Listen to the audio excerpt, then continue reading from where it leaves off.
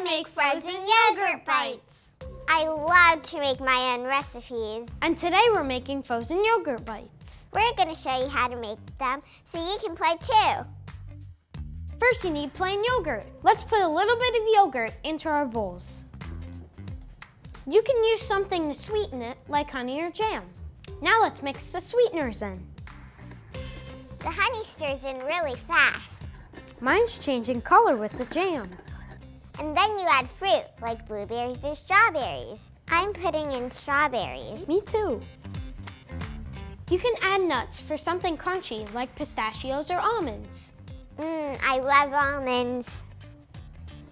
It's gonna make it really crunchy. Once your yogurt is mixed, you're ready to put it in the ice cube tray.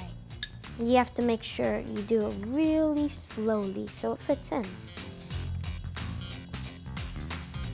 I'm gonna give it a little taste. Tastes so good. I bet it'll taste even better when it's frozen. The cool thing is, if you make a little bit at a time, you can make a different recipe to fill up your tray. New bowls for the new recipe. We're starting with our yogurt again. Then we're gonna put in our sweeteners. I'm using strawberry jam for this one. My bowl's turning pink. This time I'm gonna put in some blueberries. Wow, this one's gonna be really full of stuff. I'm cutting my blueberries so it will mix in.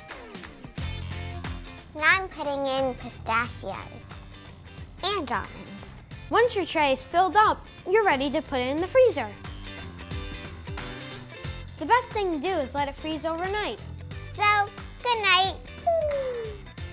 Good morning. Let's try our frozen yogurt.